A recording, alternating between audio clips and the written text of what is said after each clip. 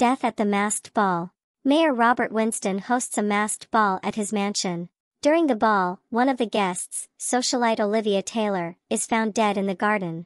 Detective Hernandez is assigned to investigate the case. Hernandez learns that Olivia was strangled to death. Hernandez questions the guests and discovers that each of them had a motive for killing Olivia. He finds out that Olivia had a heated argument with the mayor's wife, Susan Winston, earlier that evening.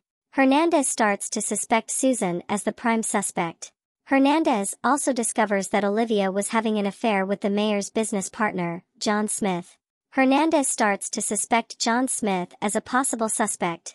He also discovers that Olivia had been blackmailing some of the guests, including the mayor and Susan, for their secret affairs and business deals.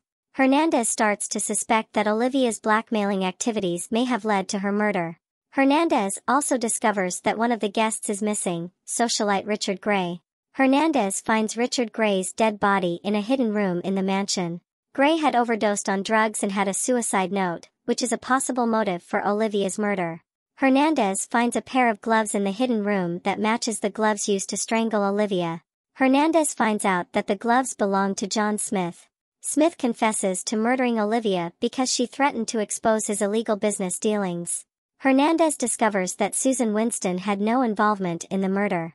Hernandez also finds out that Richard Gray had been involved in a drug deal with Smith and had threatened to reveal it to the mayor.